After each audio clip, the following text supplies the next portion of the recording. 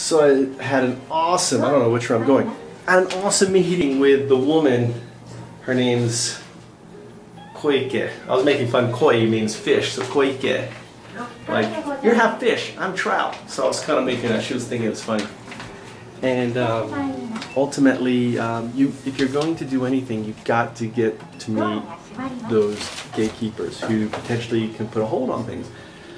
So she's clueless about bees, about the effects. So I'm now listed in the entire prefecture as the swarm collector, right? So she's going to list me on the internet. They don't collect swarms. So I have no competition getting swarms. Not only that, I'm telling her, don't kill bees. It's so important that we will collect bees.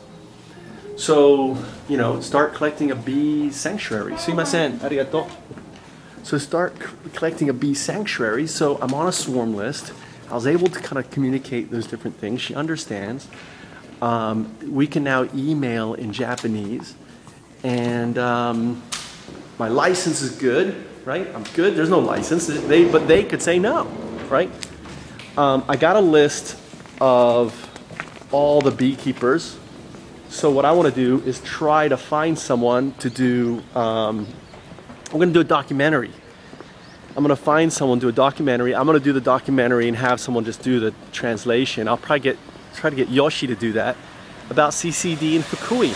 And we'll make a documentary in Fukui about the problems of colony collapse, record it, put data on it, get it out there, make it Japanese. Who knows, maybe we'll get syndicated, you know. Hello.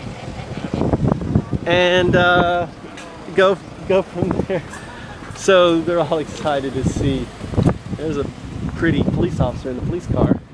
So, you know, save our bees, Japan, right? Beekeeping Japan is starting. Fukui was basically going to be the capital of Japan, right?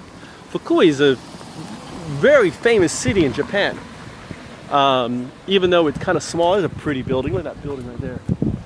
But ultimately, you know, it starts with one guy marching, and it ended the British occupation. It started one guy in a prison cell that ended apartheid. You know, and it's going to start with one guy in Gaijin in Fukui, Japan, who's going to bring awareness to the systemic problem. Because, see, outsiders are always treated and taken more seriously than insiders, right? And ultimately, the opportunity here is about saving bees. Our little guys that for thousands of years have adapted to us, and we've adapted now to kill them. And to me, that is atrocious.